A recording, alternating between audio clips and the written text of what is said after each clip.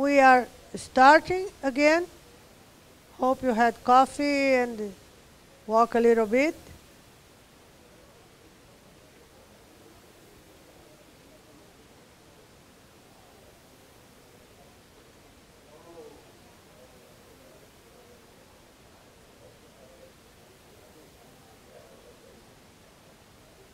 So let's start. Please take your seats so we can start.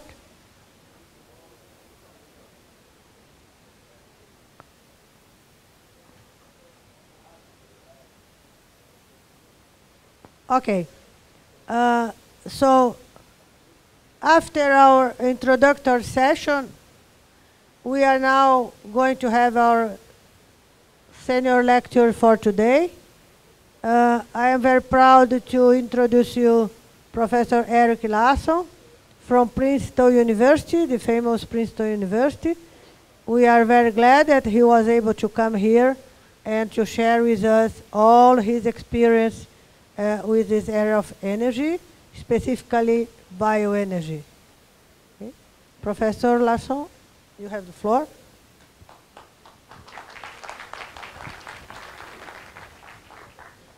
Thank you, Suani. Thank you, Jose, for the invitation. It's a pleasure to be here. I thought I should give a little bit of an introduction to myself to set the context for what I'm going to talk about. I'm with the Energy Systems Analysis Group within it's called the Andlinger Center for Energy and the Environment at Princeton University. And you'll notice it's the Energy Systems Analysis Group, not the Bioenergy Systems Analysis Group, and that means that we work on lots of different energy issues. So over the course of, now I've been with this group for almost 35 years, and we've worked on bioenergy, but we've worked on wind energy, we've worked on hydrogen, we've worked on energy efficiency, we've worked on nuclear energy, fossil energy. So we're interested in solving energy-related environmental problems and wherever that takes us. And it happened to take me to Brazil for the first time in 1984 when I was starting to study the energy use in the sugarcane industry. And I've had the opportunity to visit many countries where sugarcane is produced and sugar and ethanol are produced. And so I've had a chance to see how things work around the world. And I have to say that Brazil is always the highlight of that sugar processing world. And most of what I know about sugarcane I've learned from people like Suani and others here in Brazil. So my approach, so what we do in my group is to think about technologies that generally haven't been used in particular applications, and then think about how they might be repurposed for solving an energy problem. So for example, in the sugarcane industry, we did a lot of analysis around gasification of bagasse with use in syngas in a gas turbine for power generation. And this idea has been mentioned previously here at the workshop. It's still a technology under development, but it looked quite interesting when we were examining it. I've also done some work in the pulp and paper industry, which is another bioenergy, an important bioenergy producer both in Brazil and also in the United States. So let me ask, how many of you here are studying bioenergy specifically at your universities? Okay, so a few of you, all right. And how many of you are chemical engineers? Mechanical engineers? Not engineers. Okay, all right. So that gives me a little starting point. Okay, so I'm going to speak, and a lot of the issues that I'm going to touch on have already been touched on, but biomass is an interesting and complicated energy resource, and I think I'll have a different perspective, which I hope will help your understanding of some of these complicated issues. And I'm going to start by talking about what I think is the distinguishing characteristics of biomass compared to other renewables. So it's biomass is the only carbon-carrying renewable energy source, right? Photosynthesis converts CO2 from the atmosphere into stored carbonaceous energy, and then when we use that energy, the CO2 goes back to the atmosphere. So, in principle, it's a closed, sustainable system, and that fact that biomass carries carbon is very important when we're talking about particularly things like biofuels, where you want high energy density in a fuel. The other important thing, and I'll talk more about this at my second lecture today, is the idea that you can get negative emissions with bioenergy. So if you store the carbon from the atmosphere in the biomass, use some of that energy in the biomass for energy, for fuel or electricity, but you can also capture some of the byproduct CO2 and store that underground. You now have a negative emissions energy source. And that may be important in the longer term in stabilizing our climate. And that technology, people refer to it as BECCS, bioenergy with carbon capture and storage. And the last distinguishing value of biomass is that it's probably the most contentious renewable energy source because of all the complications that come with it and the fact that it's so closely tied to land use. So there's a lot to think about and a lot to be attentive to as you're trying to develop bioenergy projects. So here's an quick outline of what I want to talk about, and please raise your hand and ask questions along the way, especially if something I've said is not clear. I think there'll be plenty of time for discussion, so and I'd rather have you ask the question when it occurs to you. So I called, how many know this book, A Tale of Two Cities? Okay, who wrote that? Charles Dickens? Yeah.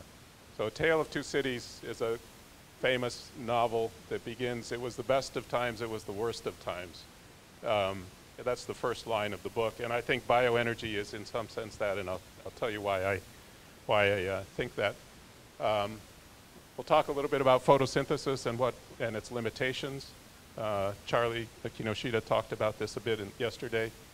And I'll talk about what I think are the sort of the sustainable biomass resources. There are some that are unsustainable. And then go into the sustainability issues. And all of these have been mentioned again, but I'll give you my perspective on each of these. And if I have a time at the end, I'll touch just a little bit on algae. The question mark is both because I'm not sure I'll have time and because I'm not sure how promising algae is certainly in the current state, but maybe in the longer term. I won't spend time on this because you've seen it already, but this is global primary energy use. And when you're dealing with energy, you have to be careful about distinguishing primary versus secondary versus final energy. And the distributions will look quite different. I think Charlie in his slides yesterday showed final energy use. This is primary energy. And you can see that biomass is about 10% of total global primary energy use today. And it's split about equally between traditional and modern bioenergy.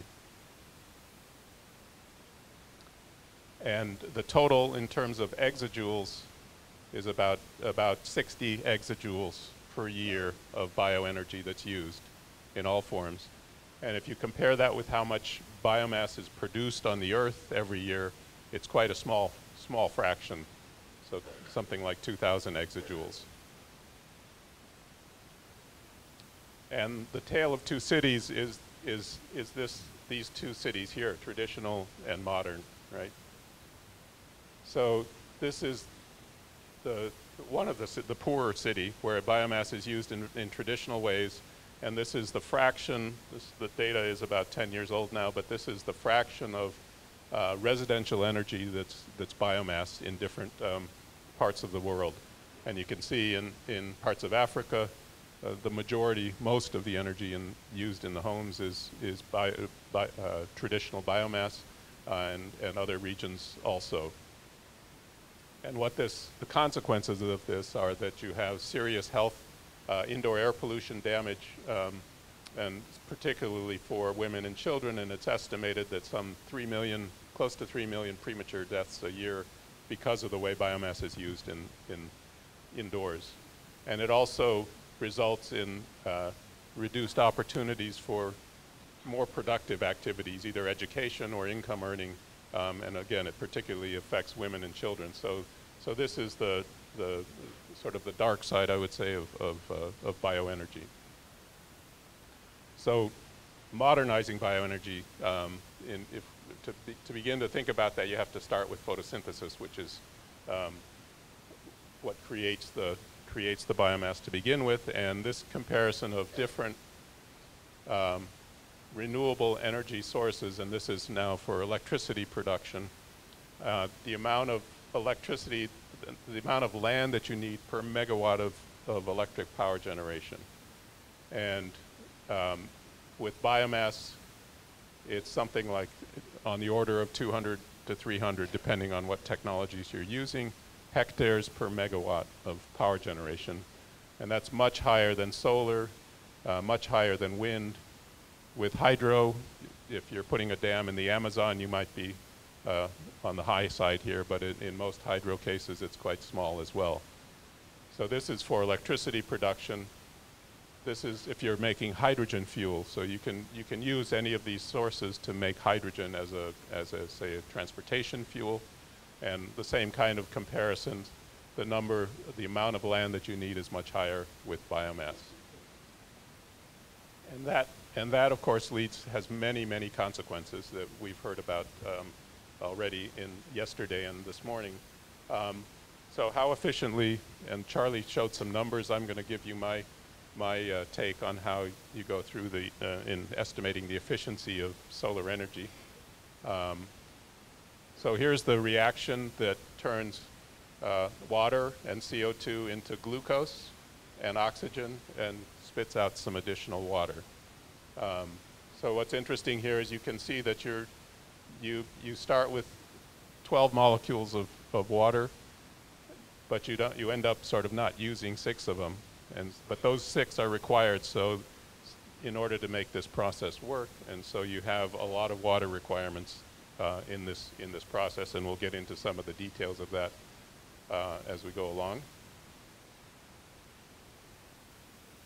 So plants of the sunlight coming in, they only use what's called the photosynthetically active radiation.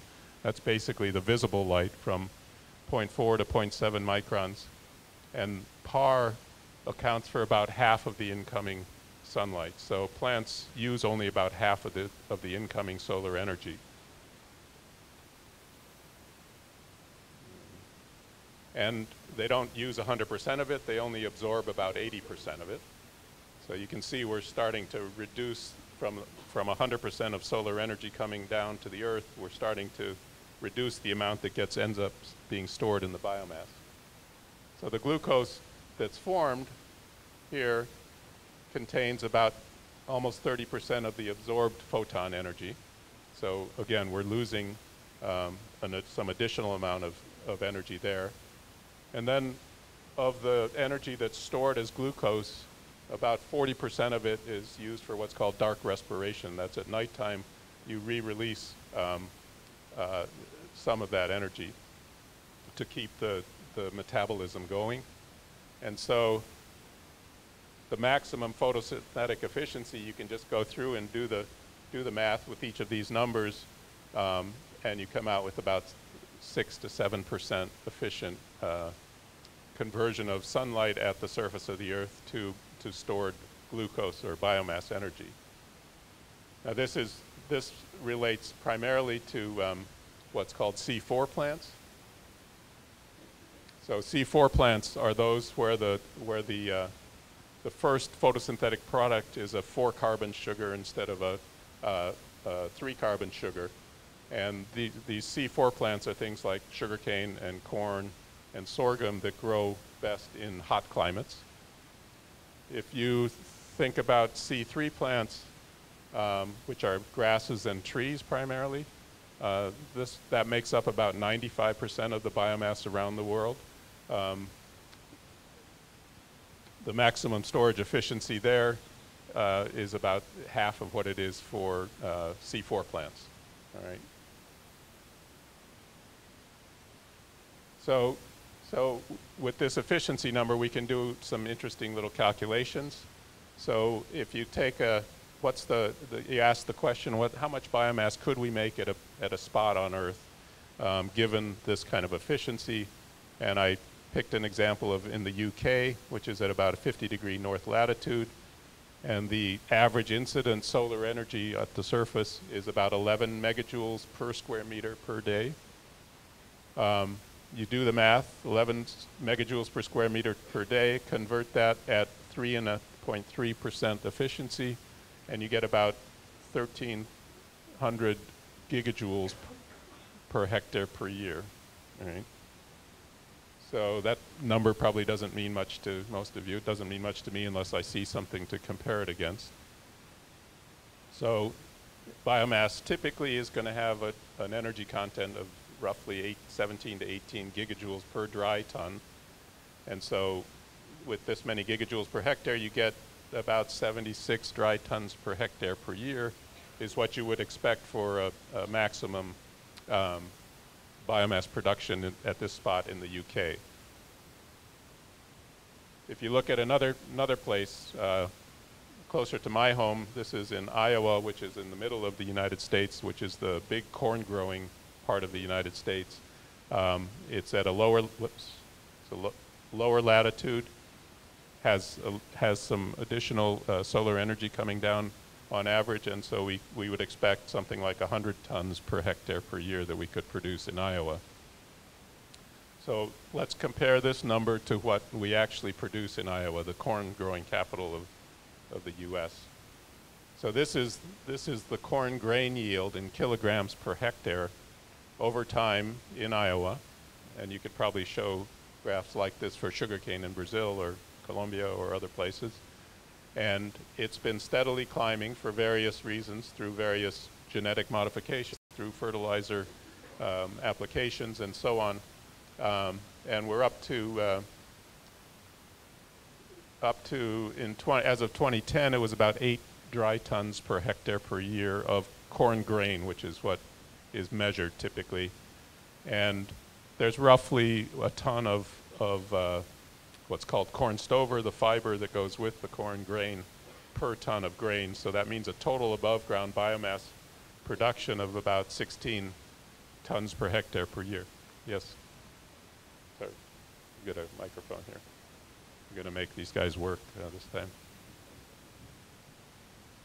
Oh, here.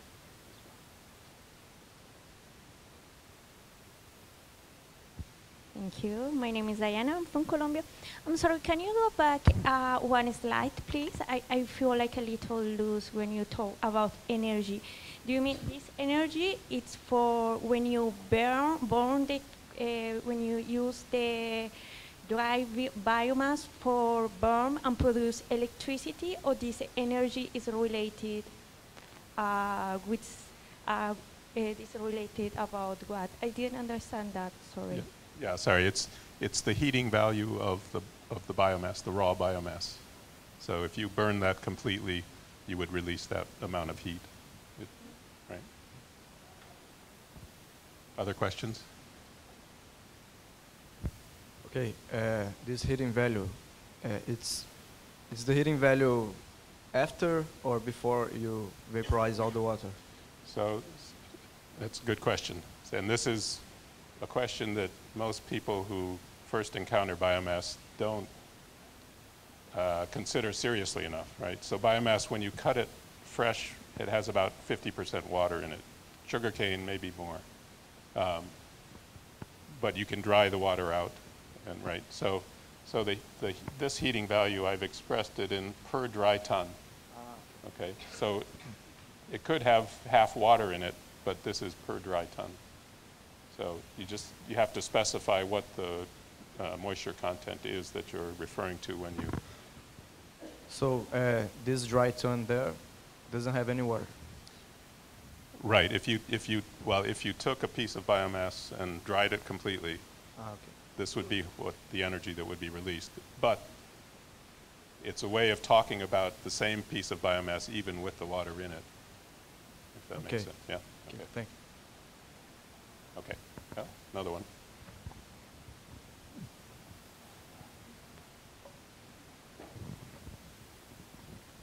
Hello, it's about the next slide, about the, so you said like we are producing more per hectare, but in the same time, like, are you considering that there is more inputs, more fertilizer?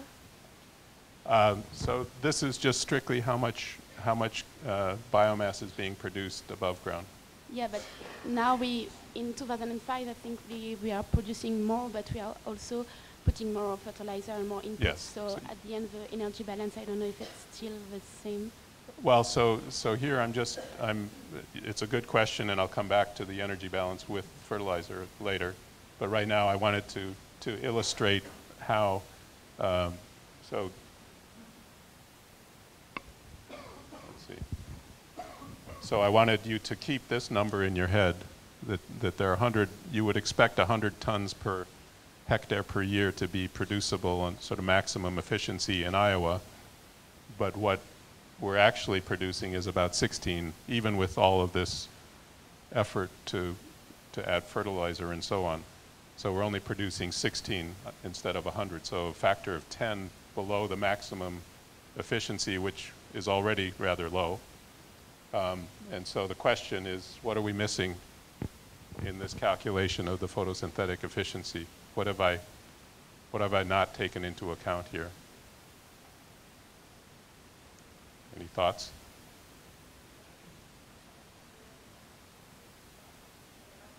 Right, so the area is not completely covered, meaning the canopy of the biomass is not occupying every square meter. That's it. That's part of it. Yep.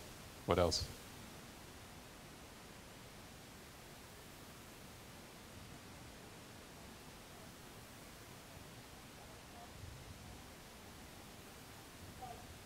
Should we have the mic?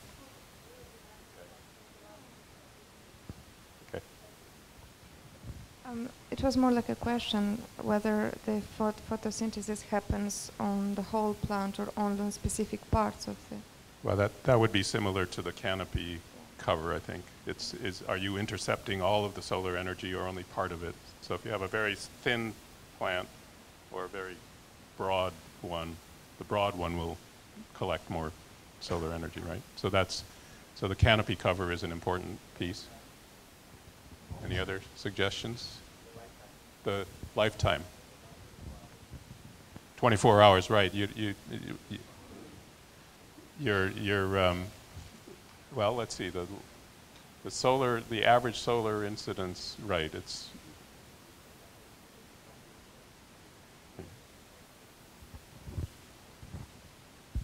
just like when you make a calculation, usually if photosynthesis is efficient, you count like 24 hours, like hours have a light and not the the real thing. And even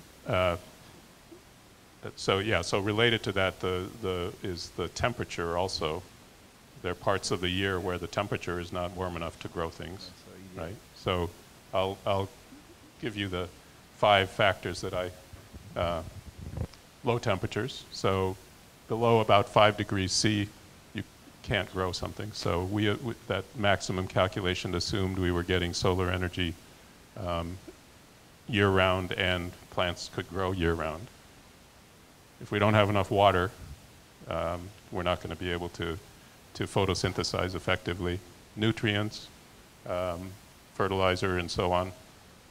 You'll have insects and diseases that will cut down on the amount of production, and then the incomplete canopy closure, which was the one that you had mentioned. So there are many things that reduce the maximum theoretical efficiency of biomass production. And so if we look at just temperature alone, so let's say that in the temperate regions that I was talking about in the UK and in Iowa, you have maybe a 5-month period where you can actually have warm enough temperatures to grow things. It also happens that the solar radiation is much stronger in those months, so you have more solar energy input. So you're taking that into account, you would have, say, a maximum production of 76 tons per hectare per year, but we're going to have much more sunlight coming in, but we're only going to have it for part of the year. And we end up with 50 tons per hectare per year just by the growing season, has cut by 1/3 from the maximum, right? And in Des Moines, Iowa, the same kind of calculation. We go from 100 tons down to 60 tons, right? So there we go. Overall, with practical considerations, I think the battery might be done.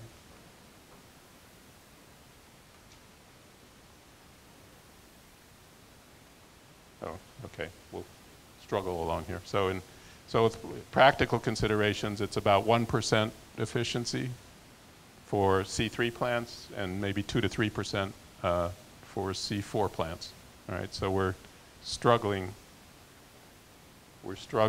to against photosynthetic efficiency when we're working with biomass. Okay. All right.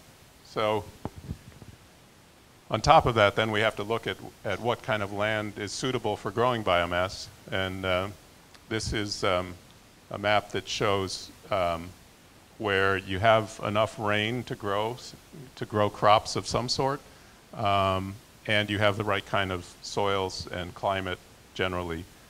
So the yellow is unsuited for agriculture. So you have deserts, for example, that are not, you can't grow things there. You have closed forests like the Amazon, and in sub-Saharan Africa, there are large places where you don't want to grow.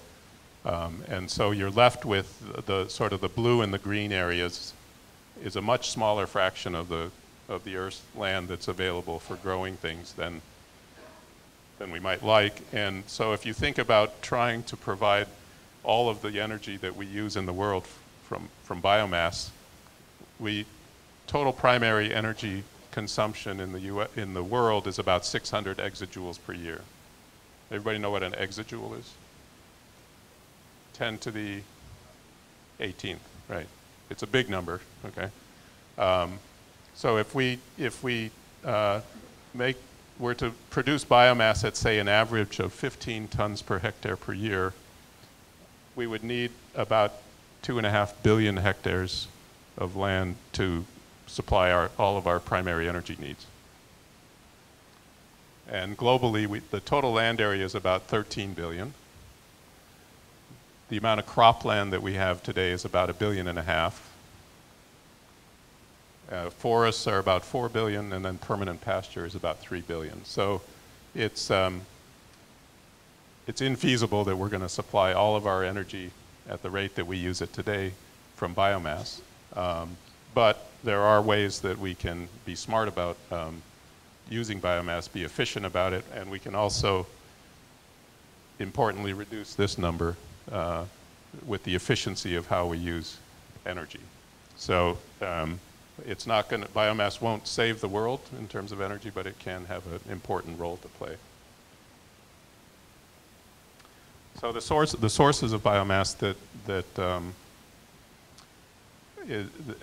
I use the term first generation and second generation slightly differently than Charlie did, and I don't think there's a standard definition here, but first generation I refer to as depending on the source of the biomass. So first generation is basically food biomass, and second generation is lignocellulosic non-food biomass, right? So with food biomass, it's been optimized over time for food production, not for energy production. And so it works for food, for energy, but it's really been optimized for food. And in the case of sugarcane in Brazil, that's starting to change a little bit because of the big ethanol program here. You can there are probably varieties of cane that are more optimized for ethanol than for sugar.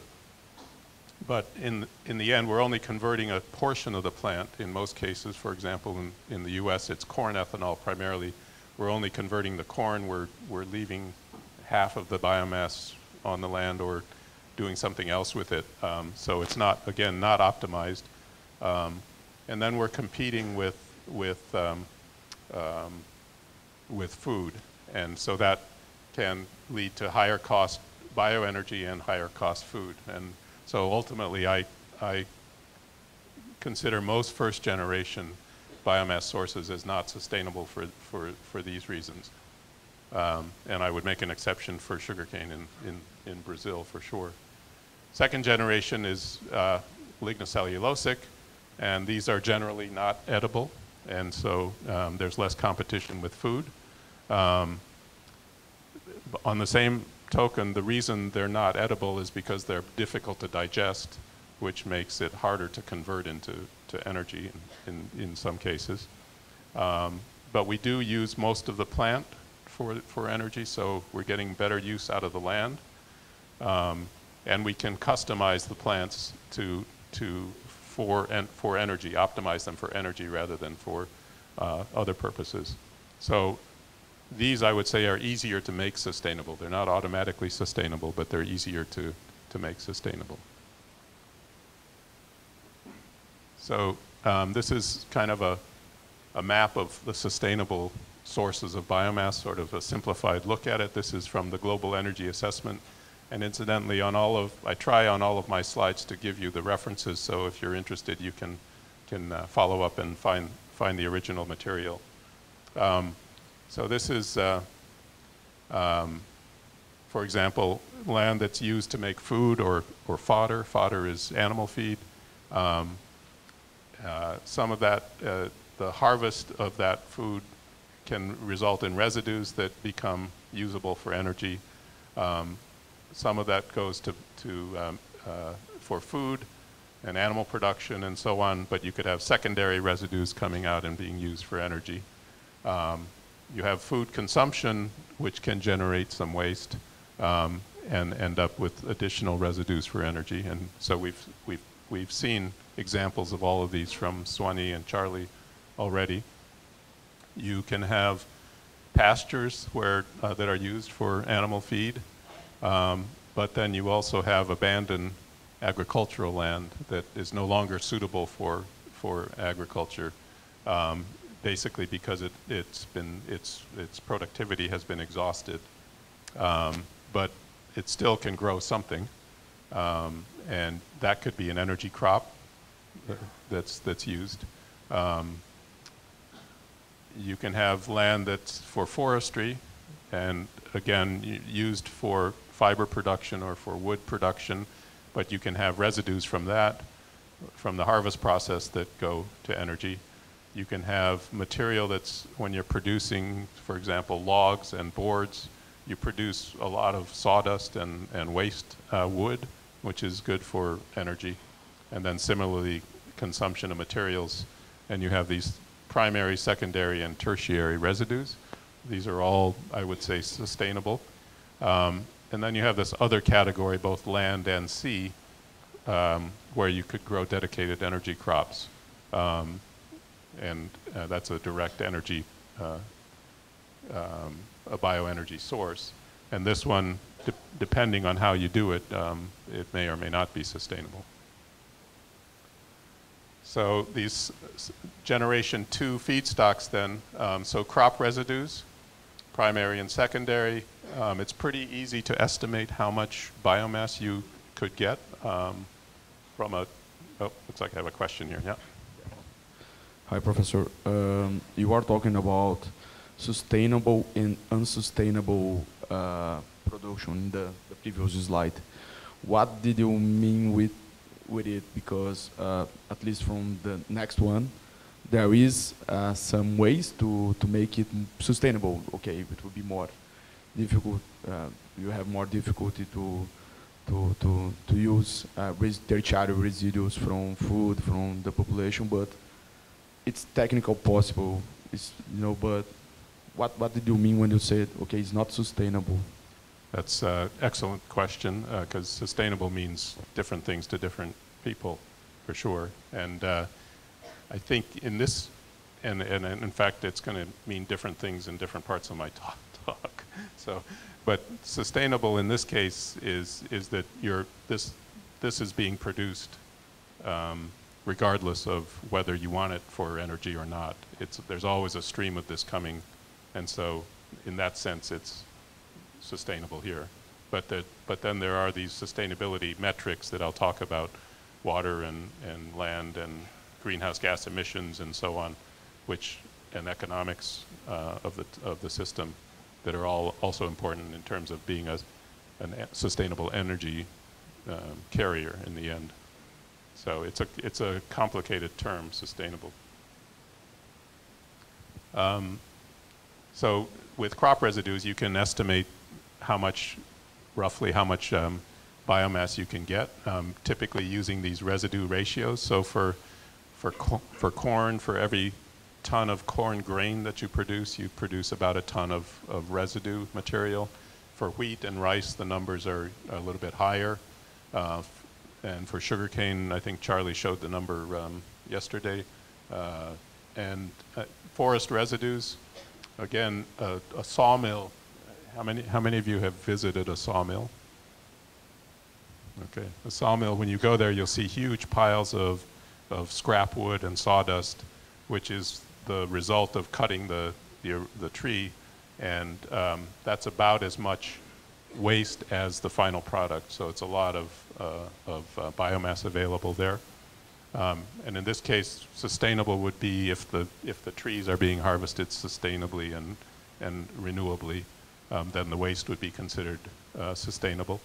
And then you have animal waste, municipal solid waste, and dedicated energy crop production. So these are the sources that most of my work has focused on, understanding how to use these kinds of biomass and less on the first generation feedstocks.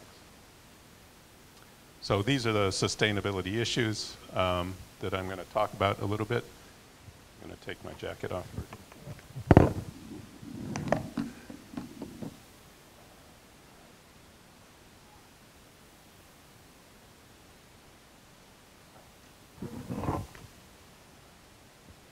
So again, you've seen all of these in previous slides from Swanee and Charlie. And I'll just give you my perspective on each of these, starting with water, both quantity of water and quality. So this is just a cartoon that shows sort of the way water flows in a biofuel system.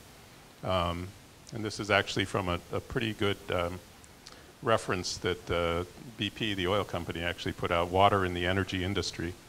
So you have your biomass growing over here. Your root system might be taking water either from the ground or from irrigation or from precipitation. And then you have to worry about water runoff into the surface water bodies. You might be taking water to a treatment plant from those bodies and using that for your biomass energy conversion. You send some sort of virtual water out of the conversion plant with the product that you're making. And then your biomass is coming in and being converted into, say, fuel, and then you might use some for heat and power generation. Some of the water might be recycled, as they do in Brazil, and put back as irrigation. So you have quite a complex set of flows that you have to worry about, including the groundwater flow.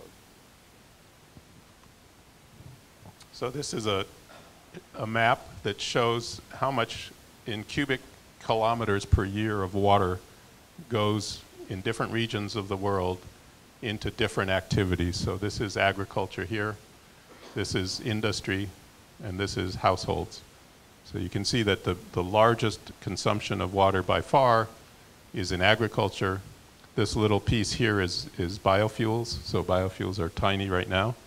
And the other interesting thing to show here is that the color of the outflows of water represent sort of the level of pollution that comes out of these various systems. So with agriculture, a lot of the water goes back to the atmosphere through evapotranspiration, and then a fair amount of the water also goes back to the surface, but you can see it's a darker color, meaning it's potentially been contaminated through, for example, nitrogen fertilizer and other activities in the agricultural sector.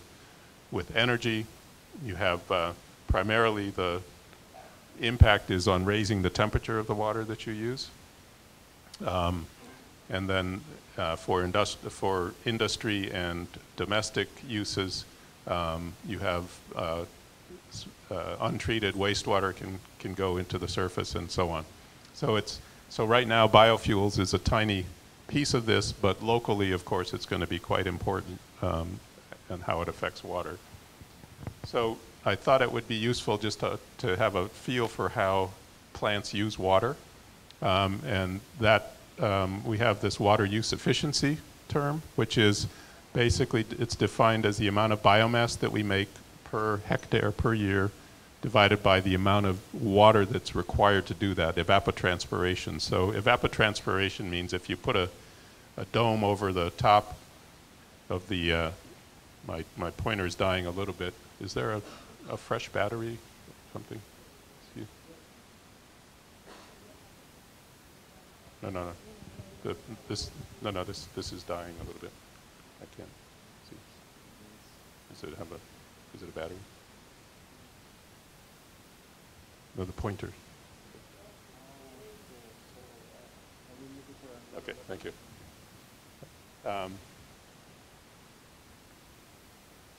So if you put a dome over this growing plant, you'll have water that's evaporating out of the soil. You have water that evaporates, transpires through the plant and then evaporates, and all that together is evapotranspiration. And the amount of evapotranspiration is what's in the denominator here. So how much above ground biomass per evapotranspirated water. And so C3 plants and C4 plants, this is another category of basically desert plants. I won't talk too much about that. But C3 and C4, you can see the above ground productivity is higher for C4, and the water use efficiency is higher as well. Okay. And so you can translate this water use efficiency into how much water you need per hectare per year to grow a particular crop. And that's the last number down at the bottom, and the numbers are quite large in terms of tons per hectare per year. Great, thank you. So there's something called the vapor pressure deficit in a plant, and this is the difference in the, how many of you have had a thermodynamics course? Okay, good. So this is the difference in the vapor pressure outside the leaf and inside the leaf. And inside the leaf, it's typically saturated with vapor. And so the evapotranspiration is driven by the outside relative humidity. So the drier it is outside the leaf, the more you're going to evapotranspirate water. And so this vapor pressure deficit is 1 minus the relative humidity times the saturation vapor pressure at a given temperature. So this is as the temperature goes up, the saturation vapor pressure goes up. So you have this combination of temperature and relative humidity that determine how the plant is going to evapotranspirate water. And you can see the vapor pressure deficit in different climates. So in the tropical area, it's quite low because it's quite humid outside the leaf as well as inside the leaf. But when you go into drier areas, you get very high vapor pressure deficits, which mean you're going to drive a lot of water through the plant. And you can use this vapor pressure deficit to normalize the water use efficiency. And it lets you then make a better comparison between, say, C3 plants and C4 plants. So the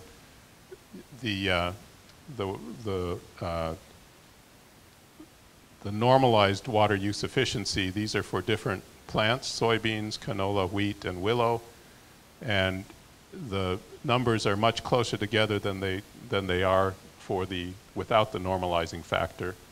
So these are in different climates. You can see Sweden, Argentina, Australia, and the numbers are quite close together. And so typically around 0.05 for this metric.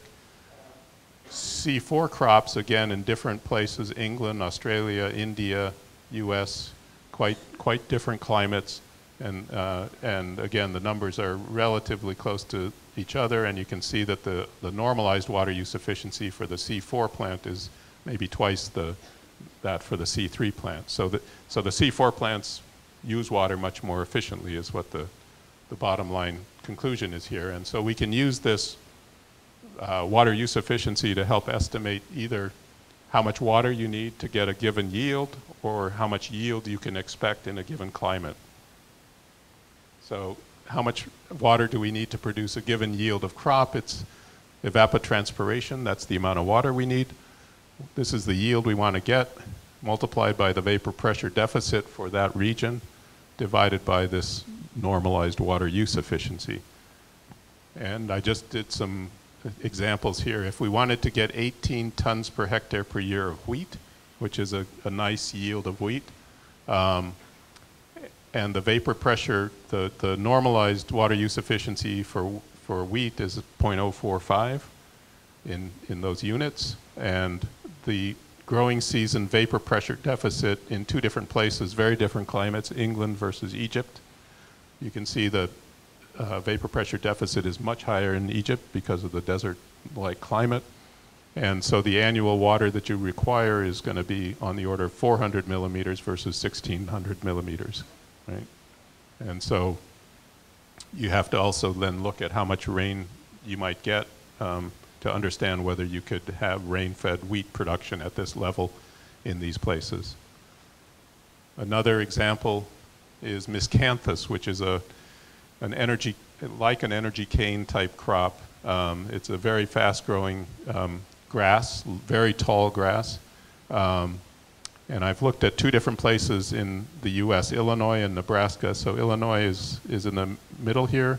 It's a very rich agricultural region. The Mississippi River runs right down here. Nebraska is a bit to the west, but a much different climate, much drier. And vapor pressure deficit is much higher in Nebraska than Illinois. The amount of rainfall that we would need to get a nice yield of miscanthus, 40 tons per hectare per year, is half the amount of water in Illinois as in Nebraska. But then you compare that with the annual precipitation, and you can see that the rainfall in Nebraska is much less than the water that you would require, whereas in Illinois you have far more water as rainfall than you do than you need for this kind of a yield. So you would expect that you could get good yields in Illinois just with rainfall, but in Nebraska you might need to irrigate to get that.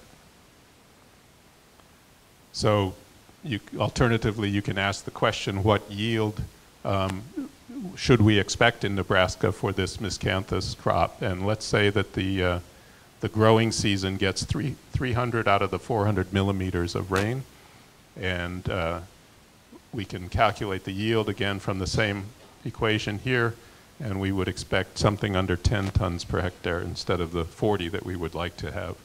All right, so it's a quick and easy way to compare biomass, water requirements for biomass production. So,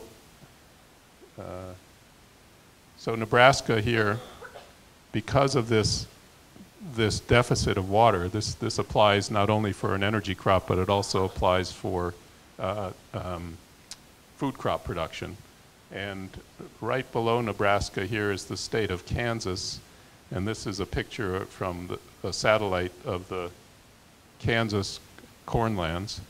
And these circles are it's hard to get a sense of scale, but these are large circles. And they are created by these irrigation systems that are called center pivot irrigation, which is a irrigation that's just circling like this, around and around, and you get these beautiful green patches. But it requires a lot of water, as you can see. And where does that water come from?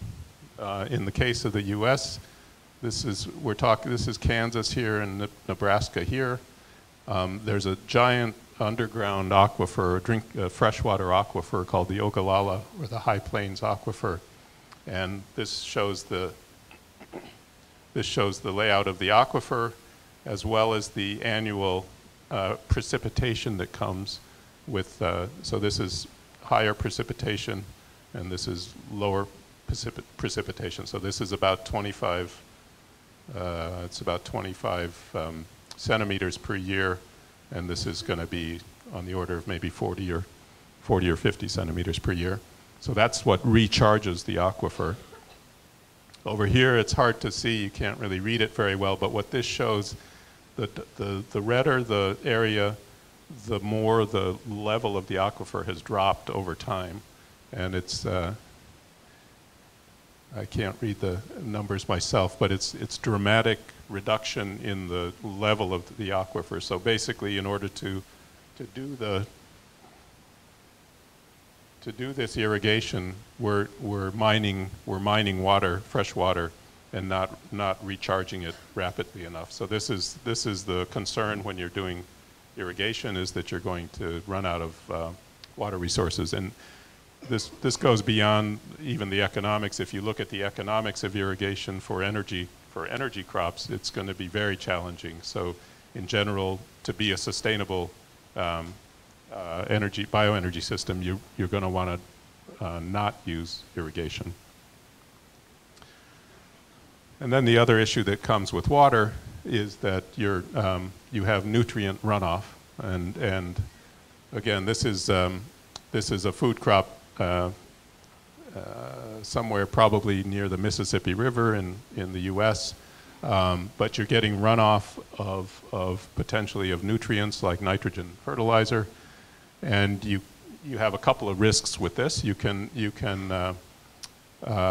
contaminate the shallow drinking water, and Suani talked about this as an issue with FERT irrigation, that there are limits on how much FERT irrigation is used so as to avoid contaminating shallow drinking water. We have the same kind of issue in the United States.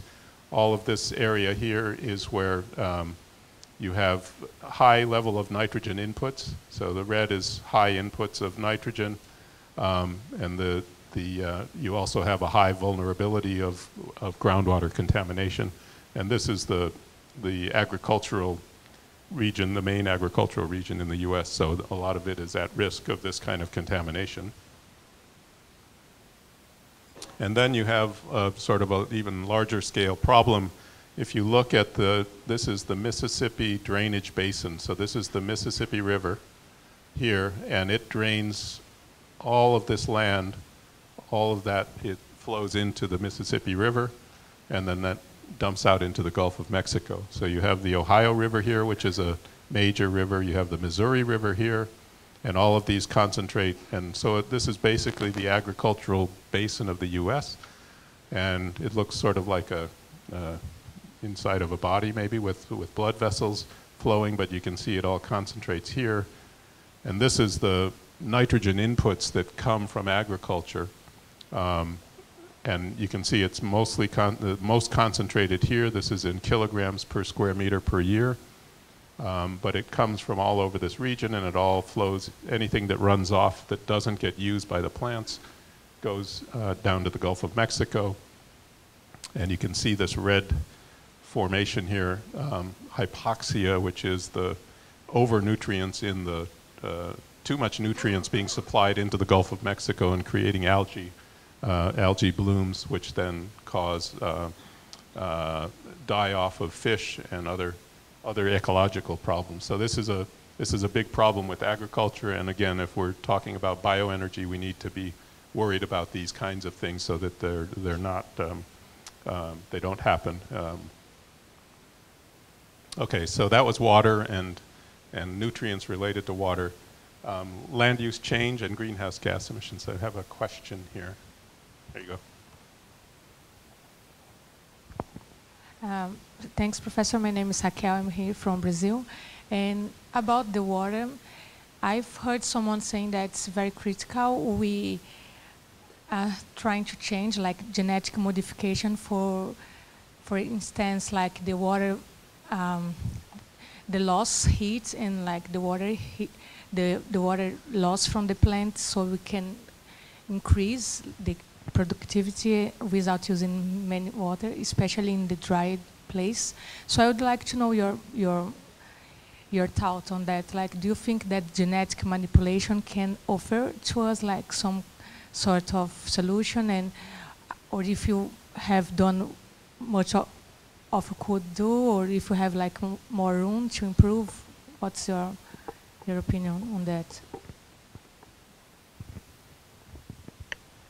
That's a good question.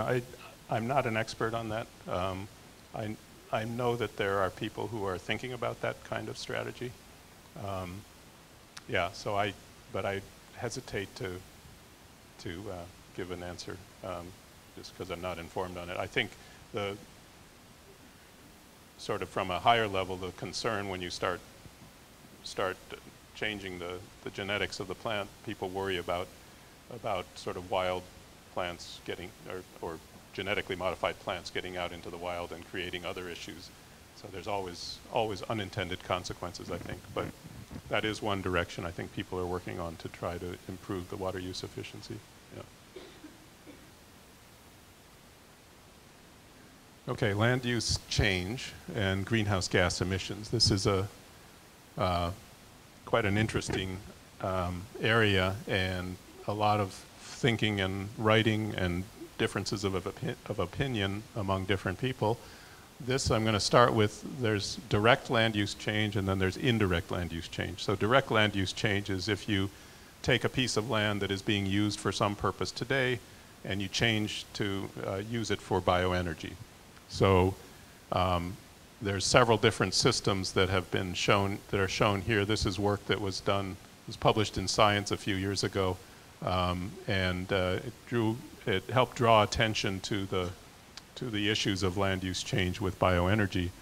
But so these are, for example, palm biodiesel, and if you change the ecosystem from say a tropical rainforest and change it to palm biodiesel, and this is in Indonesia, Malaysia, then the amount of carbon that you emit because you basically cut the forest is shown here, both above ground biomass carbon loss and below ground biomass carbon loss. So there's carbon in the soil which can be released to the atmosphere. So that's, by cutting the forest, that's how much carbon you release. And the idea is that if you have a biofuel, you're going to displace fossil fuels, and so you'll save fossil fuel emissions. And how long will it take you before you've paid back this carbon debt, essentially? Right? Is that clear? So in this case, you have a carbon debt of about, say, 700 tons of CO2 equivalent per hectare. And the time it takes it's going to be 86 years before you pay that all back, before you get back to neutral. Right? So after 86 years, if you're still using that land for biofuel, then you're starting to get benefits on the carbon side.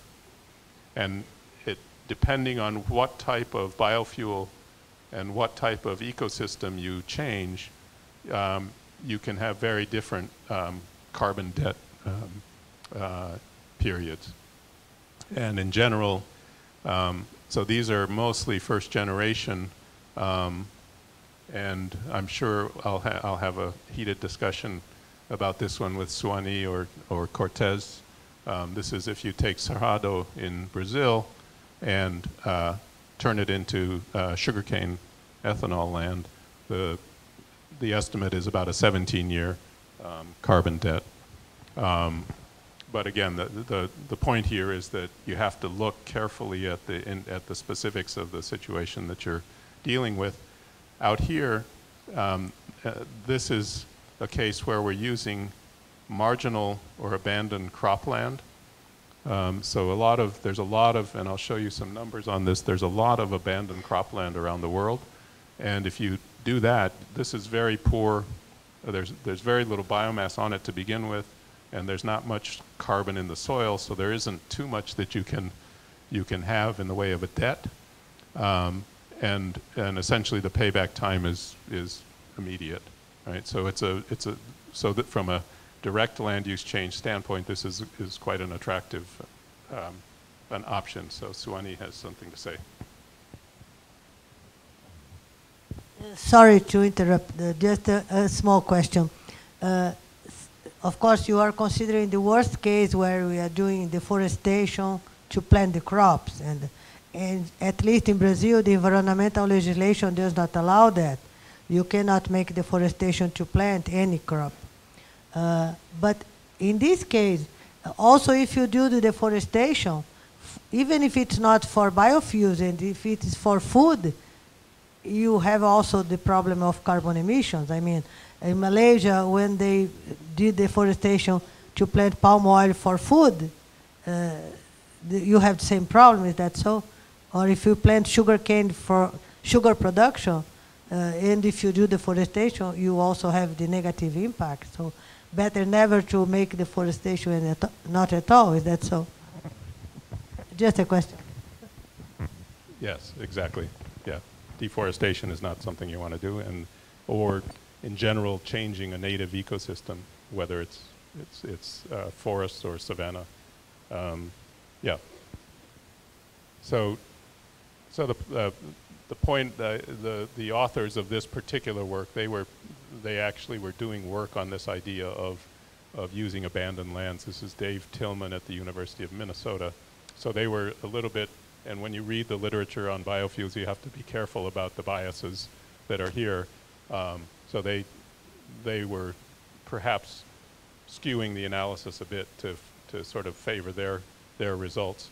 But this is potentially an interesting resource, and this is around the world. There's something like 450 million hectares of this land which has been abandoned because it's no longer productive.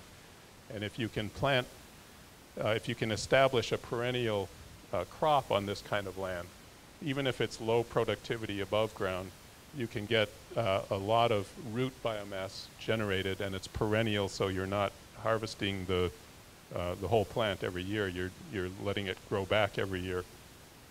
You can end up building carbon into the soil, and over on the order of decades, 50, 60, 70 years, you can begin to bring that soil back into productive purpose, and for example, for food agriculture. So this is one idea that people have been looking at. We've done a little bit of looking at the possibilities here. The trouble with this is that the yield above ground, because the soil is not very productive, the yield above ground is quite low, and that makes the economics quite challenging.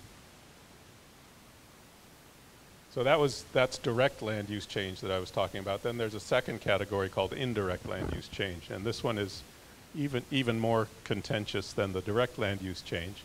And this was, Suwani mentioned this fellow's name, Searchinger, and he's the one who first called the world's attention to this, and he happens to be also at Princeton University. And so I know Tim, and he's a very passionate guy, and he's been very successful, I would say, in getting the ear of a lot of policymakers, particularly in Europe. But the basic issue here is that if you take a piece of agricultural land, let's say in the US, corn growing land, that corn was used for food, and now we're going to convert it to ethanol instead, that the food that was produced has to be produced somewhere else. And Searchinger's argument was that, you know, it could be deforestation somewhere in the rest of the world that is done in order to grow more corn. And that deforestation has carbon emissions. And so that's the basic idea of indirect land use change, is that when you do something in one place, it has an effect somewhere else. And you know, the basic concept is correct, and the basic argument is generally accepted, but it's a very difficult one to quantify. You cannot experimentally determine what happened. You have to use models to say what happens in the agricultural system for example, half of the corn in the U.S.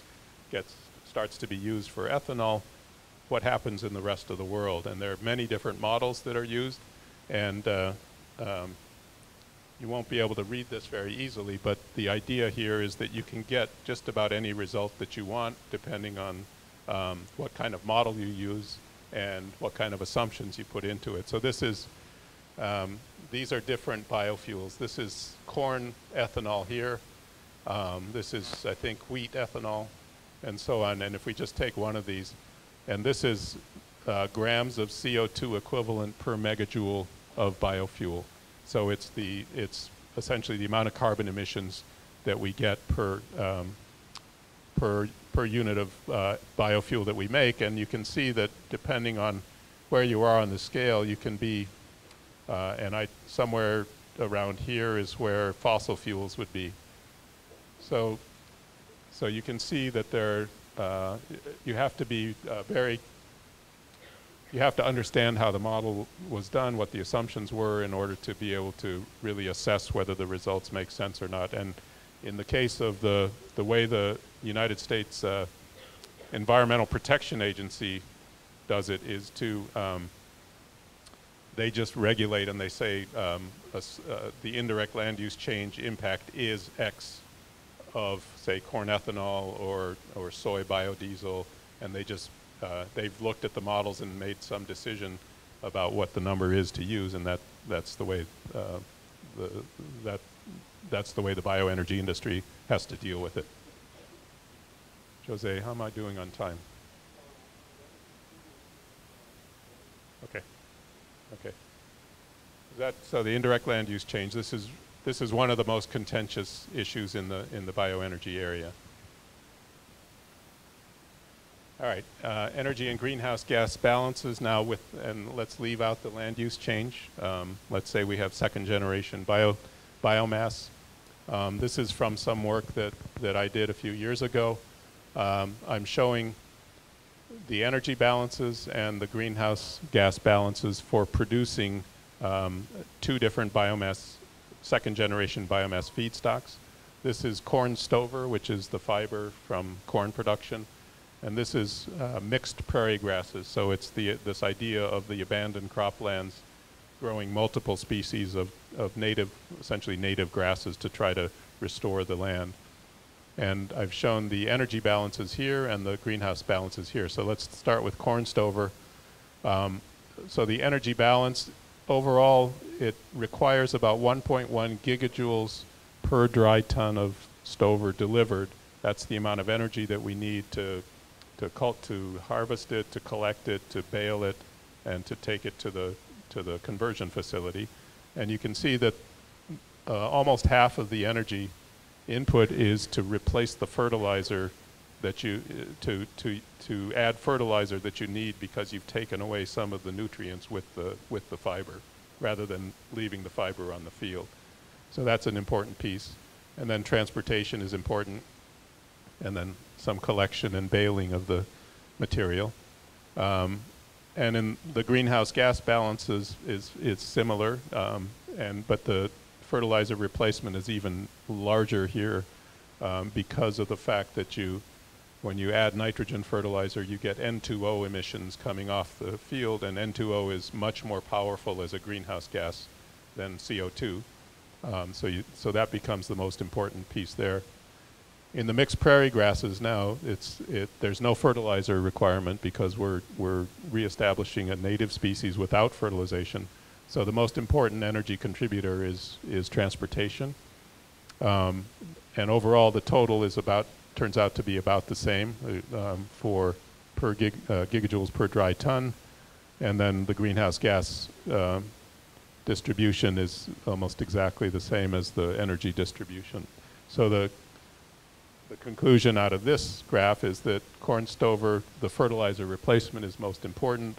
For the mixed prairie grasses, this was the way we did this analysis. We assumed that the grasses would be grown on what's called conservation reserve land, which is land that is specifically designated as not being allowed to be used for agriculture because it has certain character for annual agriculture, but you are allowed to plant grasses on it. So this land is rather dispersed and spread out, so that's why the transportation costs are quite large.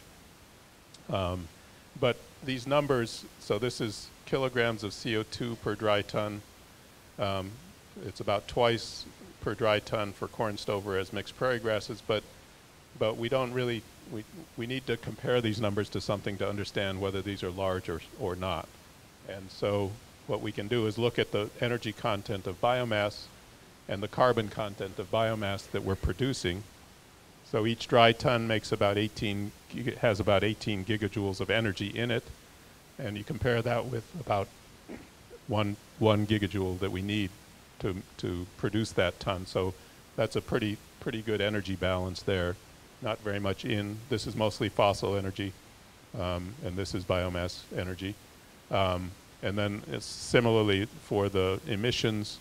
Again, these numbers, 84 and 160, are much smaller than the carbon that we've taken out of the atmosphere by growing the biomass. So the energy balance and the greenhouse balances for these second generation feedstocks is quite good. Right. Any questions at this point? Okay. We'll keep going. All right, economics. So this is where I think ultimately is, if the economics don't work, then the system is not sustainable, right? So can't quite see the. So this is the scale here is U.S. dollars per liter gasoline equivalent. This is a pretty complicated graph. I'm going to take a little time to explain it. So it shows different biofuels. First, these are first generation biofuels. So this is sugarcane ethanol in Brazil. This is sugar beet ethanol in the European Union. This is corn ethanol in the US. This is wheat ethanol in the EU, biodiesel in the European Union, and soy biodiesel in Brazil. And for each of these fuels, there's two different years of data shown, 2004 and 2007. And the numbers haven't changed too much since then, but the point here is the same. So we've shown this pink area here is feedstock costs. The green is co-product value. So this is the walking stick that Cortez was talking about. It's a revenue source. And then the processing costs. This is the conversion of the feedstock into the biofuel. And then this is the energy costs for the processing. And then this shows the net cost. So it's all of the positive costs minus the walking stick revenue.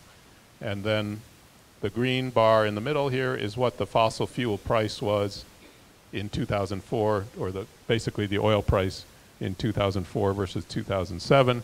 2004, it was about $40 a barrel of oil for crude, and 2007 was about $70 a barrel for crude.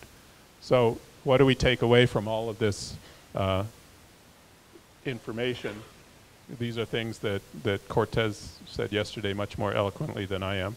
But feedstock is the main cost component, all right? So that's this piece here. In all cases, that's much bigger than the processing costs or the energy costs. So that's an important observation. So again, these are first generation biofuels. The feedstock cost is the most important. The co-product values, the walking stick, is also important because in some cases it's more important than others. The other is that the feedstock cost is highly variable. So this is 2 different years of production, and in this case it's corn in the U.S. So the corn price is almost double here what it was here. So you're subject to the fluctuations of the commodity food markets, essentially, is what this is saying.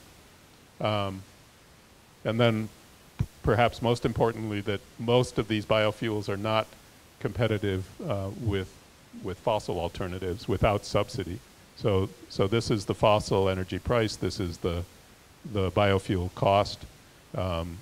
here and here, here and here. The only place where it makes some sense is Brazilian ethanol, where the ethanol cost is comparable to or less than the fossil fuel cost. And so from this graph, you can understand why biofuels get subsidized heavily in the European Union and in the US as well, although the US has started to decline a bit, but not in Brazil anymore because they don't need the subsidies, right? So this is probably my main argument for why first generation biofuels are not sustainable, is that you can't continue to subsidize and grow an industry big enough to make a big impact. So second generation biomass now. So this was from that same study that I referred to earlier that we did.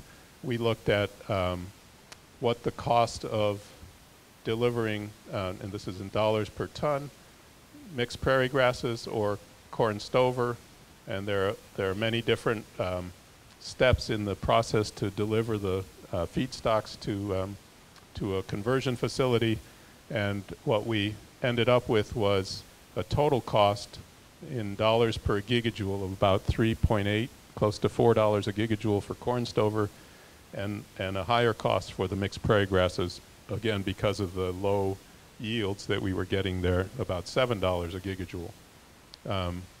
Those numbers probably don't mean anything without some comparisons. So crude oil at $70 a barrel is about $12 a gigajoule. Okay, so these look pretty good compared to crude oil. But in the US, natural gas and coal cost about $3 a gigajoule. And natural gas is a much easier feedstock to use for just about anything than solid biomass. So the feedstock is more convenient and cheaper than corn stover. So it's a hard, even before you start to convert the biomass, it's a challenge to see that the economics are going to be very attractive, at least in the U.S. context, right? The other thing that we did in this study was to look at how the scale of the facility of the conversion would affect the cost. So there are scale economies. The bigger you build things, the less it costs per unit of production generally.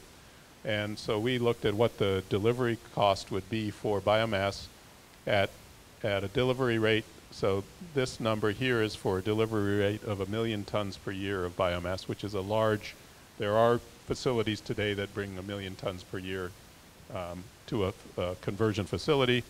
But we looked at 500,000 tons, 2 million tons, 3 million tons, and so the cost does go up as you get larger, but the question is whether the conversion facility cost comes down more rapidly as you get larger and larger. And so you have this kind of a trade-off. You have the cost, so this is the cost of a biofuel production, say dollars per liter of production, and the biomass is increasing in cost because you're bringing more and more from further and further away, but your capital cost is coming down for the facility at some rate, and so if you put the two together, you have some kind of a minimum cost here that corresponds to a particular facility size, right? And this is a characteristic of second generation conversion processes, is that the capital cost is much higher, generally much higher than the first generation conversion. Again, because you're dealing with a non-food crop that's harder to convert, essentially. All right. So in our study, what we found is that if you continue to go out here with the biomass transportation, you actually, this line actually keeps going down, the blue one. It doesn't hit an optimum until you're very, very large. In fact, I've shown here how many trucks per hour you would have to unload in order to supply this biomass. And as you get to 3 million tons, you're unloading 23 trucks per hour, which is probably not feasible, right? So you're limited more on, not on the getting to an economic optimum, you're limited on how much traffic congestion you would have at a conversion facility. But this is an important characteristic to keep in mind, that second generation plants want to be larger to have better economics. So yeah, higher capital costs than first generation, but lower feedstock costs. And the costs are more sensitive to scale, so economies are generally optimized, economics are generally optimized at larger scale. All right, so I'm not going to talk too much about conversion technologies themselves, because Charlie covered that pretty well yesterday, but this is my sort of overview of it. We have second generation feedstocks. These are first generation feedstocks. You can put them through various processes that Charlie talked about and then make different types of energy. Low carbon electricity you can make in a lot of different ways. You don't have to use biomass, and since we are constrained in the way the amount of biomass that we can produce in the world, it might be better to save that for transportation fuels that contain carbon, and particularly things like jet fuel, which is, it's going to be hard to electrify airplanes, and we may need the fuel for that. So these are the kinds of systems that we've been studying in my group over the years, sort of advanced. I won't go through the details of these. If you're a chemical engineer, you might love to dive into some of this stuff, but this is for example, this is a gasification process where you take the biomass and you gasify it in oxygen, and Charlie talked about this yesterday. You clean up the gas, and then you put it through a Fischer-Tropsch synthesis process, which, as Charlie mentioned, was used back in World War II and before, but it makes a synthetic diesel or gasoline. You can also have some byproduct that is used to make power. And this also has the possibility of removing CO2 and capturing that, and I'll talk more about that idea tomorrow.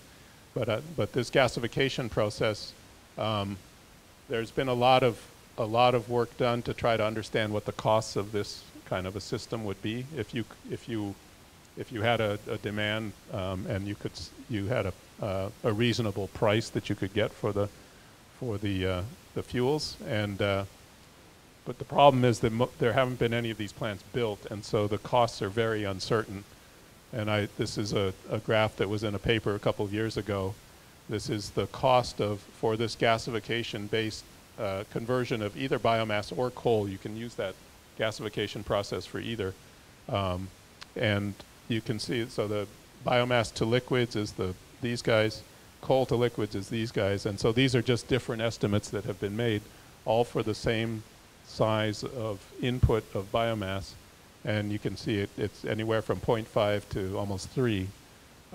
So nobody really knows what these things are going to cost until we start getting more experience to build them. So you have to be very careful when people tell you that something's going to cost, it's going to be too cheap to believe. It probably will be unbelievable. But there is learning that goes on, and Suani talked about this a bit. As you produce more and more of something, your costs are going to come down per unit for that. And this is a general learning. I won't go through the details of it, but here's an example. Maybe you'll hear more about this tomorrow. Is the wind energy, right? Yeah. So this is the costs of wind turbines in dollars per kilowatt over time, and both time and the cumulative installed capacity. So the more wind turbines that were built, the more the companies figured out how to make it cheaper and cheaper. And so as you build more and more, the cost comes down, and it turns out that you can plot this on a log plot and get a straight line.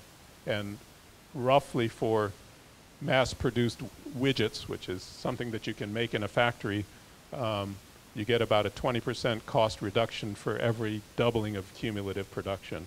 So that's kind of a general rule for things like laptop computers and small devices. Wind turbines are sort of modular that way. But it turns out that In Brazil, the ethanol industry has shown a similar kind of learning because there's been so much production that has gone on. This is the cost of ethanol, the conversion plants, and it's about a 19% cost reduction per doubling in the cumulative production. So there's been a lot of learning that has gone on, and it seems like it's still continuing potentially.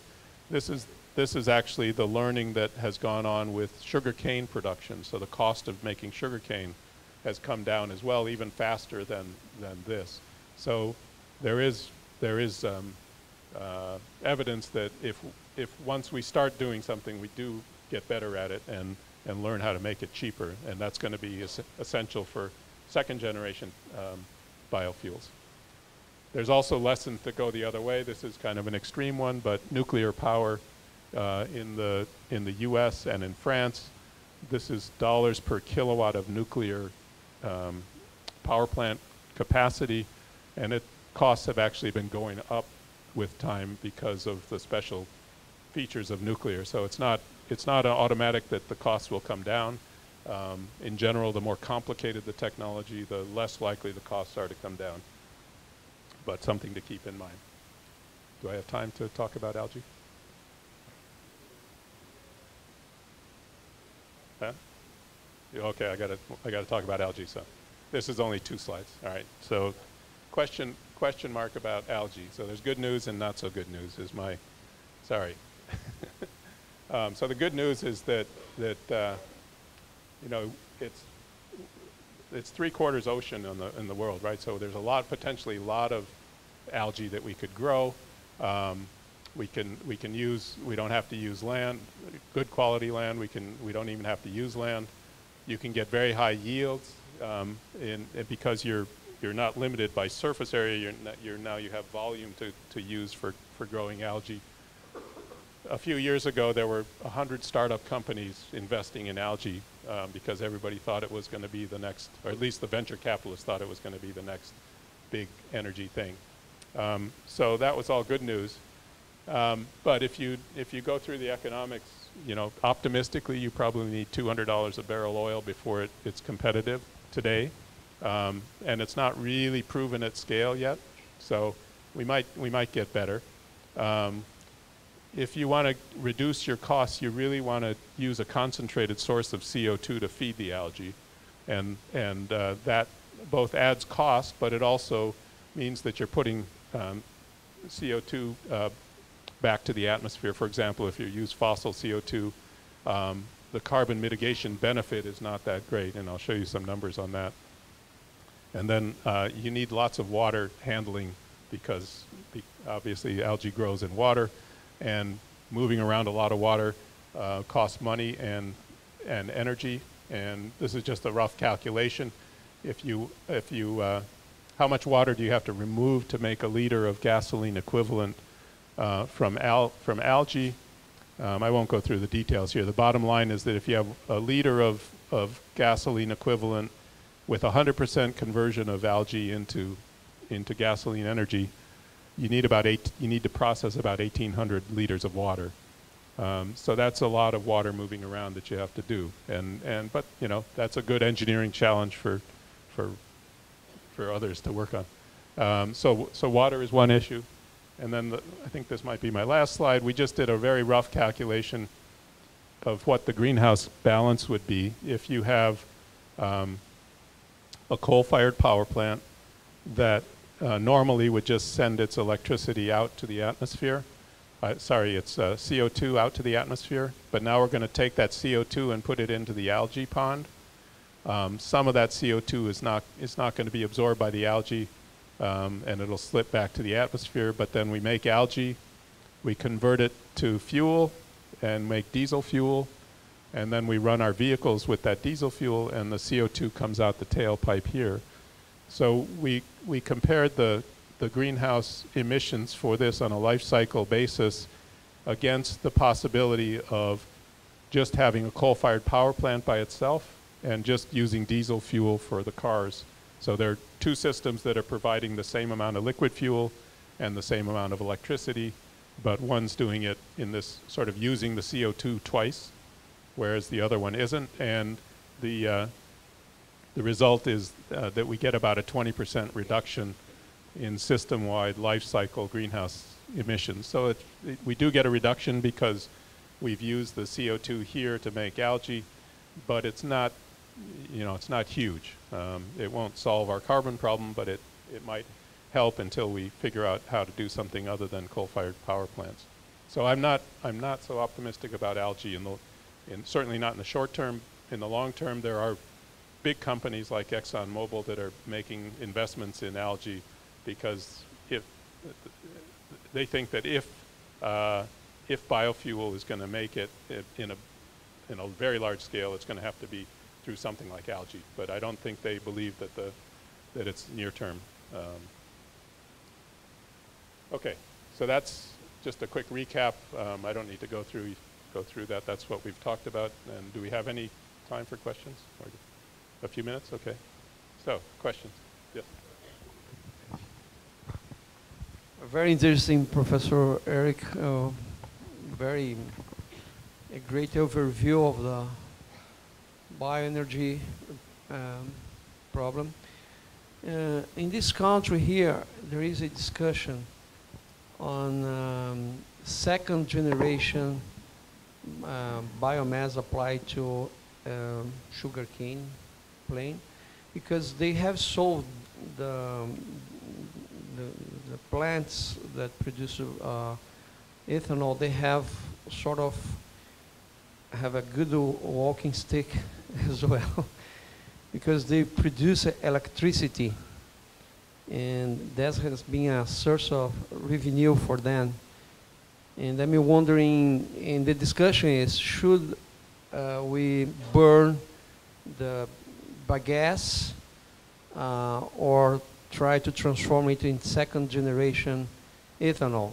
The discussion is around this. I really don't see much reason for reasons for investment for a second generation plant.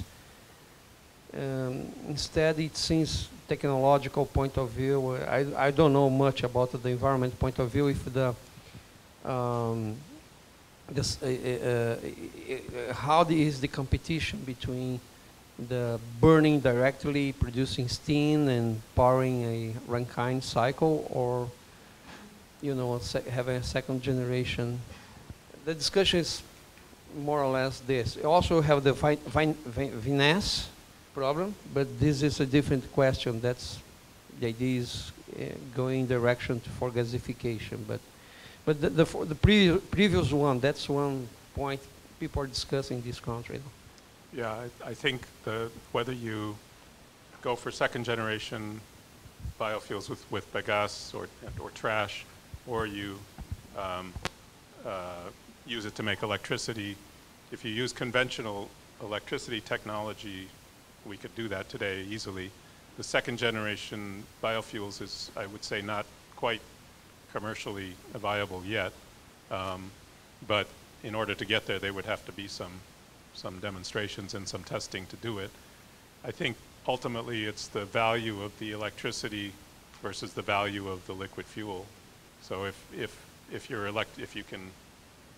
a company can get more per unit of bagasse for the electricity after they take away their costs, then that's the one that they're going to go for. And maybe the predictability of the electricity costs or electricity prices in Brazil versus the unpredictability of oil prices, there's a different risk there as well. So it's yeah, I don't have an easy answer for how to do it. Yeah.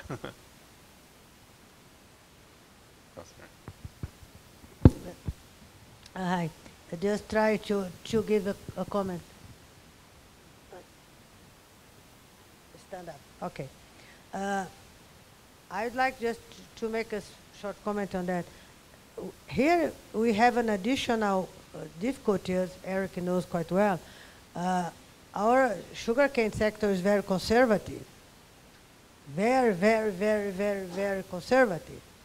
So even when we started to push for cogeneration and the electricity surplus production, it was a big fight to convince them.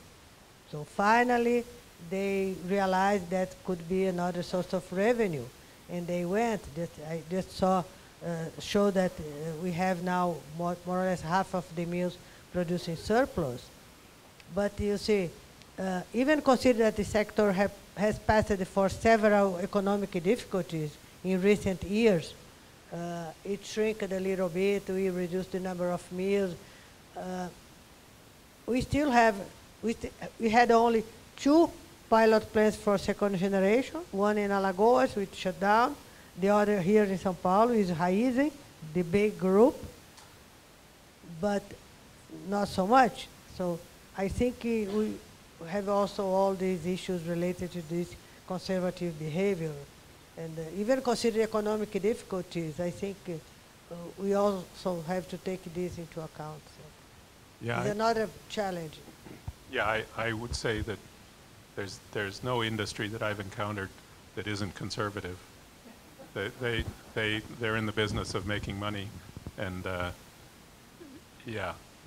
On the other hand, this is a little bit of a digression, but we have a professor in my center that studies psychology, behavior of people around energy issues, and both people and institutions. And she's defined something called status quo bias.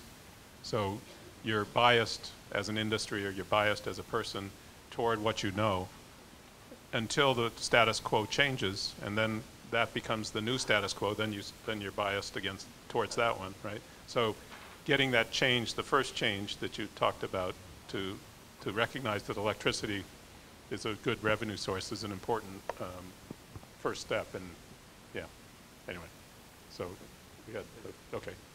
Hi, Professor. Thank you for the lecture. I was wondering, actually I have 2 questions. It was only 2 slides, but I would try to ask you about algae. If there is one, what will be the walking stick for algae? Because you are trying to convert it just for energy. And if there is one, I would like to know it.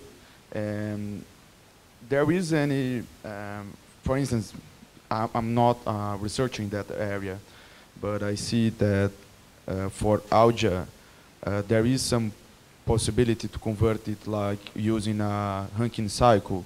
See, we could reduce a lot of transportation of fuel if you install your site next to some kind of building or some kind of civil construction that will allow you to reach the fuel or sell it like a food or something else.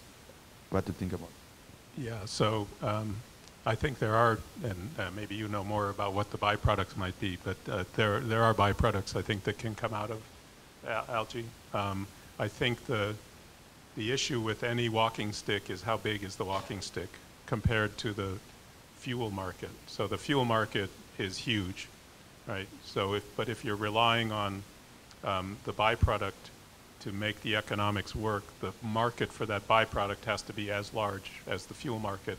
Otherwise, you'll saturate and you won't have the walking stick anymore. So that's just something and there are very few markets as large as energy markets.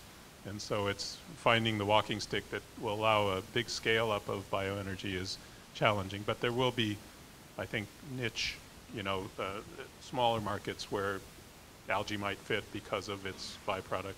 But I'm not an expert on it, so I won't give you more than that. There's a couple questions over here, I think.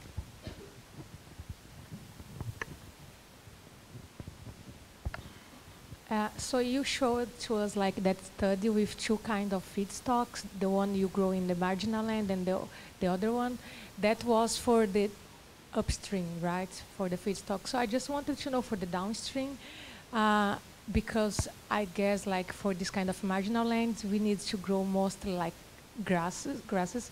So I don't know about the technologies, like do we have mature technologies for this, and do you think that the downstream is going to be even like it's because the upstream is really good for this kind of feedstock, and I just wanted to know for the downstream if it's not going to be so high, because maybe the technology, we need more fuel to power the system because of it's like more, you know, the biomass is more difficult to convert. Yeah, so I didn't talk too much about the downstream, but the technologies for making biofuels are not, they're not commercial yet. Things like gasification or the fermentation biochemical conversion routes that have been tried in Brazil, they're not yet commercially established, but we've modeled a lot of those systems, and the efficiency is quite good, maybe 50% energy efficiency, which isn't too bad. So I don't think the feedstocks are challenging, more challenging than using corn grain or sugar juice, but that's what we have to deal with. But the process can be pretty efficient, I think. Yeah.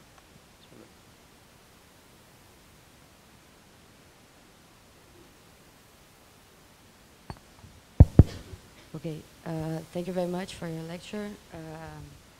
My question is about the debate around peak travel.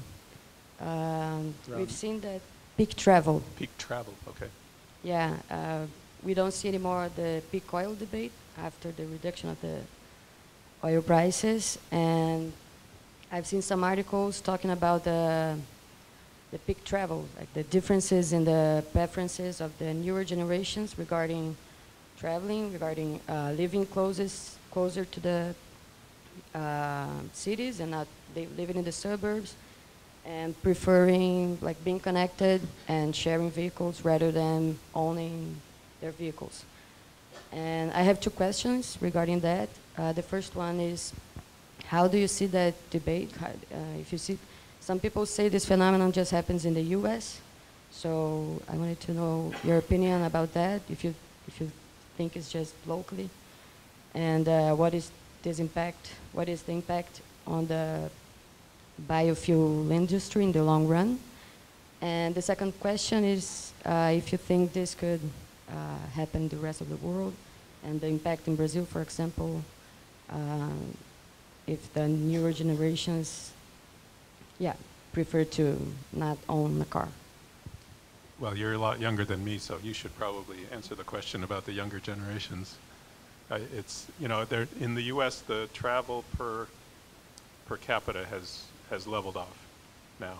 So the average person drives, I don't know, 12,000 miles or something per year. It's a large number, but it had always been climbing, but now it's started to level off, and maybe that's why some of the discussions that you're talking about have come on. It looks like maybe we've hit the peak passenger travel at least, but I think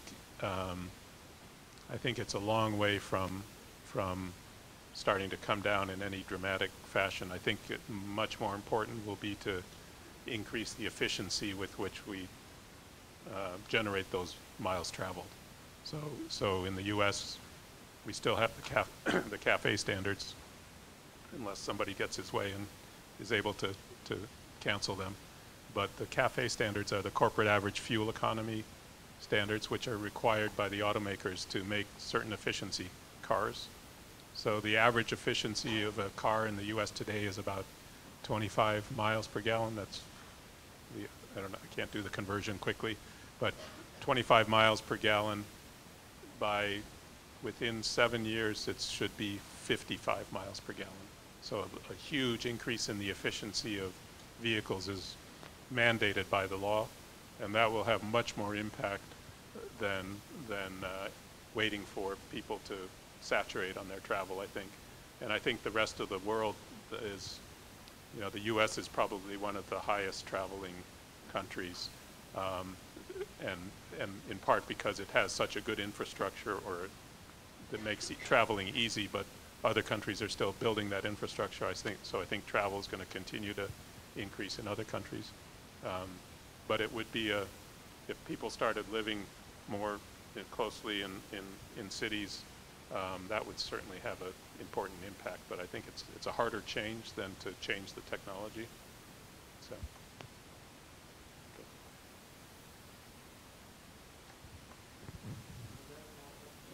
one more over here.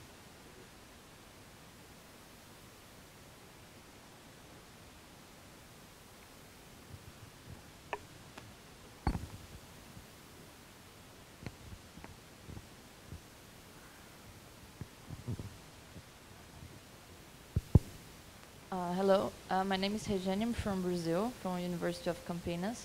And according with the data you presented, bioenergy is not enough to be the only renewable energy to be used in the future.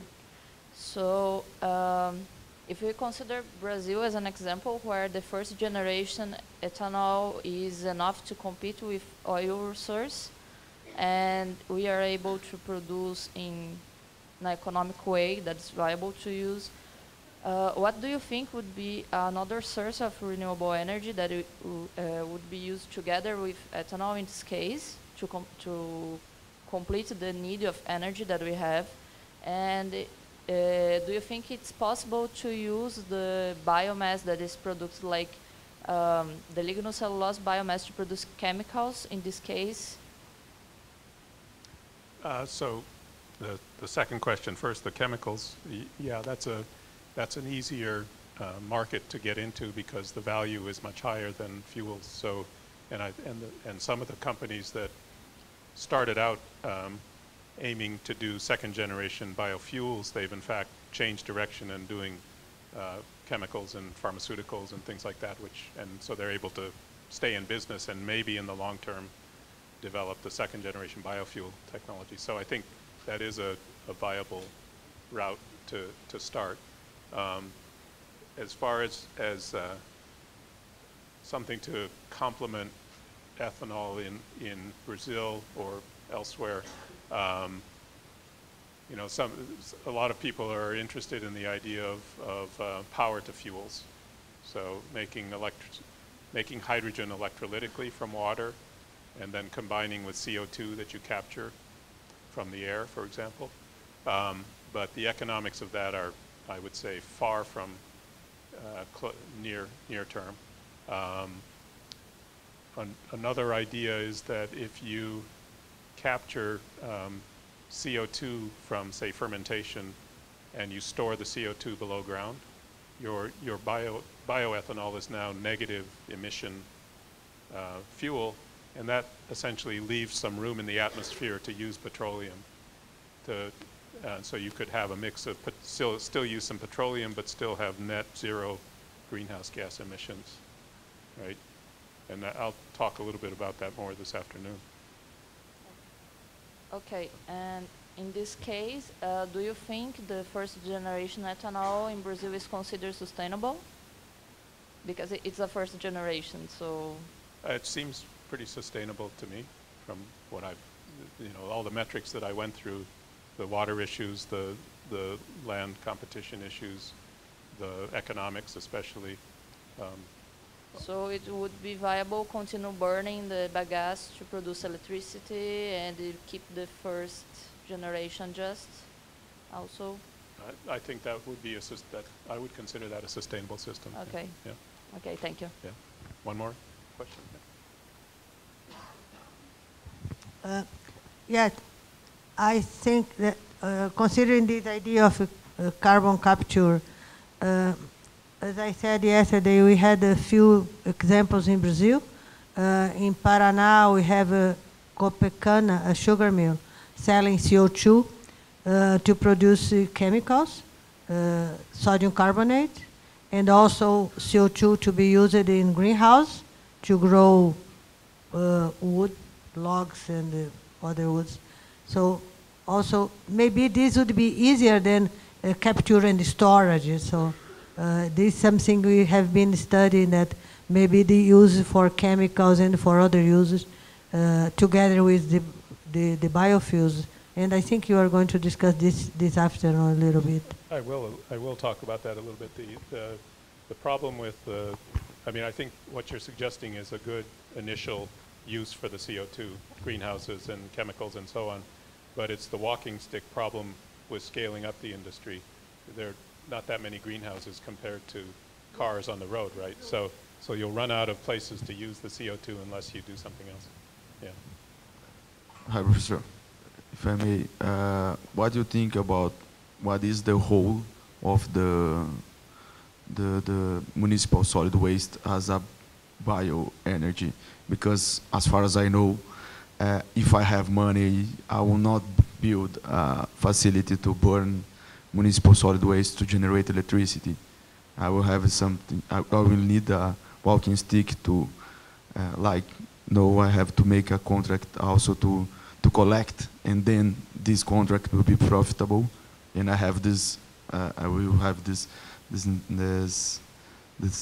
to make something to be more, more sustainable. What do you think that will be the whole of municipal solid waste? I think that's an important potential bioenergy source. There are some technical challenges with using it because of the contaminants that are in it. It can be difficult even just for simple burning. But there are ways to deal with that, and in Europe they do quite a bit of that. But the walking stick in that case is that, for example, in New York City pays maybe $100 per ton to somebody to take the MSW, right? And so if you're a generator, you get paid to take the feedstock. That's a negative feedstock cost. That's essentially like the walking stick in the economics.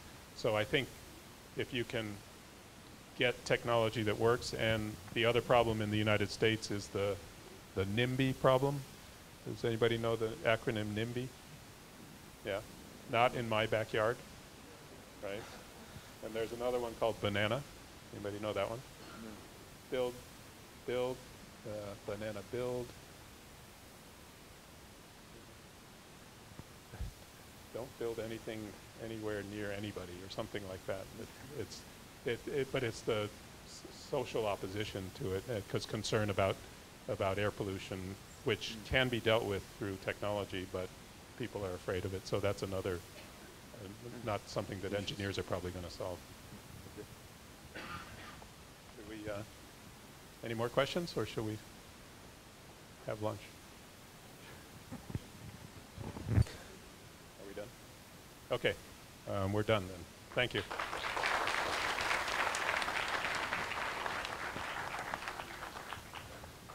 Okay, so lunchtime? Lunchtime?